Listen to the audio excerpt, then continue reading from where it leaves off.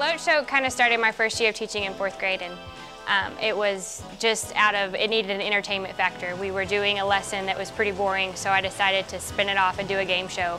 And so every year I've done actually one more incorporated into my year, and they always ask for more.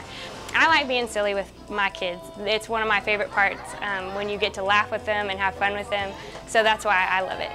I think they like being on the DeLoach show, so I call them down to be contestants, and they get to stand in front of the audience, and they get to cheer in the audience and drum roll. It's like a complete game show atmosphere. While they're solving, I walk around and watch what they're doing, help kids that need it, and make sure everybody's on task, so I can kind of get a informal observation of who's on track and who's not, and help them as needed. Success is measured in how they're doing in the game, how much fun they're having, and then we'll have a quiz tomorrow, and we'll see how much we've learned.